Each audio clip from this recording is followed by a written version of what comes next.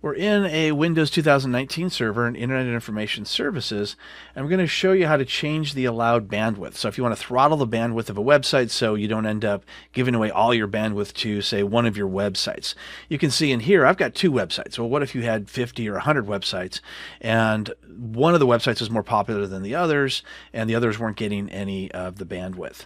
So we can fix that up pretty easily. In IIS, just right-click on the website where you'd like to throttle that bandwidth and go to Manage Website and go to Advanced Settings. And in Advanced Settings, we're going to go down to the very bottom where it says Limits. So you can see the maximum bandwidth and the maximum concurrent connections. And I'll just expand that a little bit. And the maximum bandwidth that you see here is a really long number, but what it comes down to is 4 gigabytes.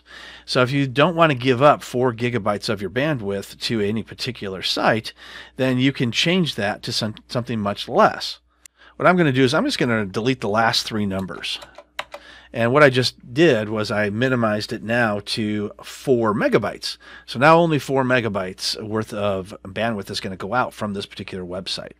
You could just erase this altogether and put in whatever number that you would like. Remember, this is in bytes per second. So you can always use a calculator by going to google.com and just type in however many bytes you want and have it convert it to megabytes or gigabytes. You may also decide you want to limit the amount of concurrent connections. So let's say that you don't want to have that many possible connections. Let's just minimize and delete that, I should say, and change that to 1,000 concurrent connections, or maybe even just 100. And that way we've now minimized the amount of bandwidth they can use as well as the amount of people that can connect at any time.